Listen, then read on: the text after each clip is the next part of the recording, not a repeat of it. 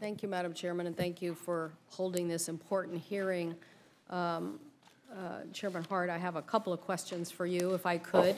One, you may well remember the tragic accident we had on the Skagit River Bridge when part of I-5 collapsed. Yes, I do remember in 2013. Very shocking for people all across America to think that a bridge that transports about $38 million of trade between U.S. and Canada would collapse. So part of the NTSB's deficiencies in safeguard, one of the recommendations was to ban non-emergency use by the pilot escort vehicle. So one of the things that was determined is that the actual hit occurred, but the communication back was not communicated in a timely fashion. So you're recommending that that pilot vehicle, only if they're communicating with the car for, you know,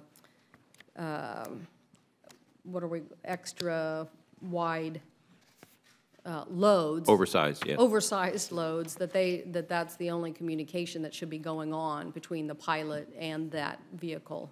Emergency communications in general. So in that case, the escort car, actually there was an impact of the pole with the bridge, but the escort driver was on the phone at the time, and you know, that fact of the pole hitting the bridge was not communicated to the following truck. And now Washington State DOT has a $17 million lawsuit against the truck driver, the company, the pilot car company, the owner of the truck car, all of that, because somebody was talking on the phone. So anyway, want to follow up on that recommendation, and also because you're here and you had a blog, I understand, about this. We had a hearing, I think that was yesterday, on this issue of rail car safety, and that part of your 2005 most wanted list of improvements, particularly in light of what happened in Virginia. Do you believe that we need to, that actually these cars that are out there to replace the 111s aren't really that great, and that we need a thicker hull? we have several accidents recently involving the newer cars, the 1232 cars, including one in Canada, and we're reviewing them closely to determine whether the additional robustness is actually producing a positive result in the real world. But you have doubts about that. Well, we are seeing enough concerns, like in Lynchburg, the train was going less than 25 miles an hour and still breached a 1232 car. So we have concerns, and we are collecting evidence based on the accidents about all those cars. So you think a thicker shell, thicker hull?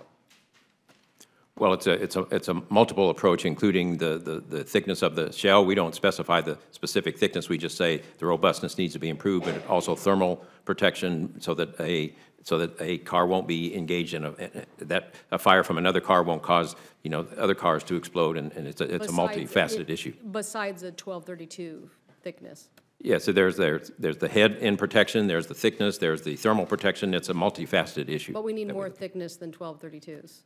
Well, that's what we're trying to find out. We have only a few, you know, we have a very small end so far, and we're trying to determine whether the thickness was the problem.